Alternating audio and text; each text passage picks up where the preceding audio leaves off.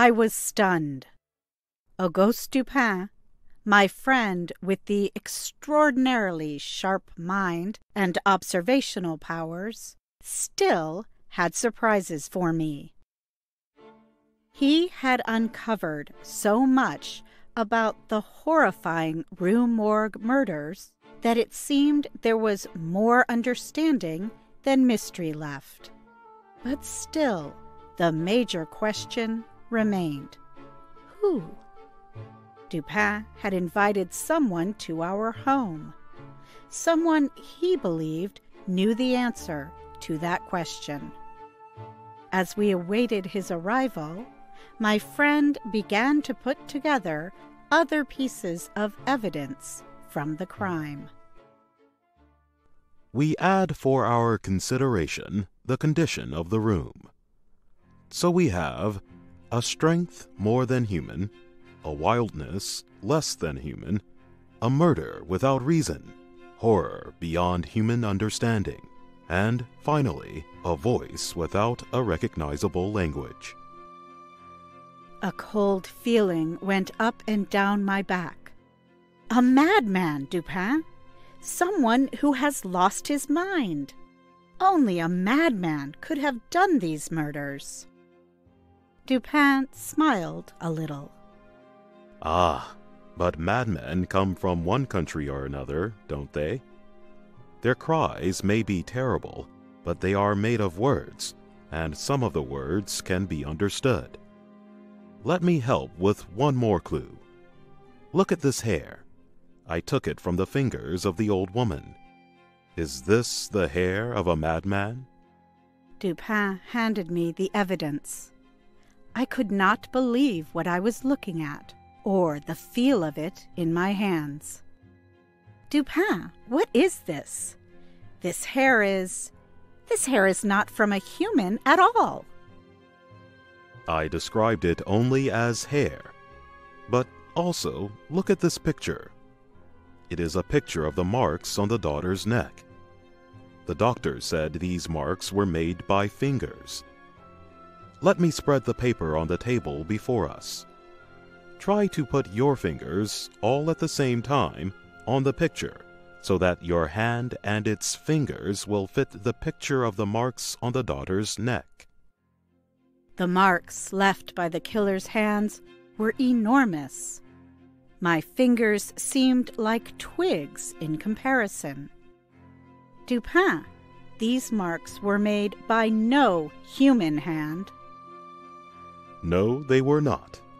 I am guessing they are from the hand of an orangutan. The size, strength, and wildness of these apes is well known. And the hair and strange sounds would complete the solution of killer animal as well.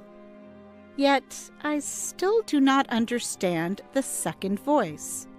We know it was a French-speaking man. His only words were, "Mon Dieu." Who spoke, Dupin? Upon those two words I have placed my hopes of finding a full solution to the crime. The "my God" was an expression of horror. It seems improbable that the speaker of those words helped the orangutan. Could he instead be its owner? Maybe the animal escaped from him and he followed it to the house on the Rue Morgue. I assume that the man would not have been able to recapture it. Is that who we are waiting for now, Dupin? The Frenchman? How did you reach him? My friend smiled when he answered. I put an ad in the newspaper. Read it yourself. I took the newspaper. Caught, early in the morning of the 7th of this month, a very large orangutan. The owner, who is known to be a sailor, may have the animal again if he can prove it is his. But, Dupin, how can you know that the man is a sailor? I do not know it. I simply suspect. A sailor could go up that pole on the side of the house. Sailors travel to faraway lands where one might find an orangutan, and it would be valuable. The sailor would want it back, so... Finally, Dupin, we learned the whole truth. Come in, my friend. Come in. Slowly, the door opened, and there, before us, stood a sailor. He spoke in French. Bonsoir. Good evening to you too, my friend. I suppose you have come to ask about the orangutan. Yes. Is it here? No. We have no place for it here. If you can prove it is yours. But of course I can. A shame. I wish I could keep it. It is very valuable, I guess. Well, I want it back, of course. I will pay you for your trouble to find it and keep it. What is your price? Well, that is very fair indeed, but it is not money I want, sir. My price is truth. Tell me everything you know about the murders in the Rue Morgue. The sailor's face reddened deeply. He jumped to his feet. For a moment he stood and stared. But then he fell back into his chair, trembling. His face grew pale, his eyes closed, and he said not a word. Dupin then spoke softly. My friend, you must not be afraid. We are not going to hurt you. I know very well that you yourself are not the killer, but it is true that you know something about him, or about it. You've done nothing wrong.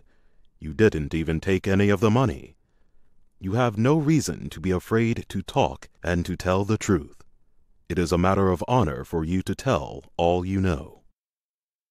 So help me God. I'll tell you all I know. About a year ago, our ship sailed to the Far East, to the island of Borneo. The forest there, the jungle, was thick with trees and other plants, and hot and wet and dark. My friend and I wanted to explore the strange place, so we did. There we saw the orangutan and caught it, and it returned with us to the ship. My friend died on the passage home, so the animal became mine alone. I was keeping it in a cage in my house here in Paris. I planned to sell it very soon. One night, I came home, and it was loose. It had got free, I don't know how. It held a knife in its hands. It did not know of its dangers, of course. It was playing with it. As soon as the animal saw me, it jumped up and ran from the house. I followed. It ran several blocks and turned a corner. When I made the same turn, the animal was out of sight. I looked far down the street and saw nothing. Then I heard a noise above me. There was the beast, climbing a pole up the side of a house. It was maybe 2 meters up. I also went up the pole. As I am a sailor, it was easy for me. When the animal was close to the top, I saw him jump through an open window. I got to the same place, but could not make the jump. I could see into the room, however, through another window, which was closed. The 2 women were sitting there, looking at papers from a box on the floor. The animal, knife still in hand, made a noise, and the old woman turned. That is when I heard the first of those terrible cries. I watched with horror as the animal attacked. Soon the 2 were dead, and the room was a disaster. The orangutan then pushed the young woman's body up the chimney. It picked up the other victim then and moved toward the window. I realized what was coming, and I fled. Down the pipe I scrambled. At the bottom, I heard the old woman's body hit the ground. I ran. I didn't look back. I ran. Oh, mon Dieu! Mon Dieu! The police in Paris could not charge the sailor. His only wrongdoing was silence, which is not a criminal offense, the police chief said. However, the official did have a problem with Dupin. He was angry that Dupin, and not a member of his force, had solved the mystery. He said people should mind their own business. Let him complain. He'll feel better for it, and maybe learn something. Perhaps he will never again say "not possible" about that which, somehow, must be possible.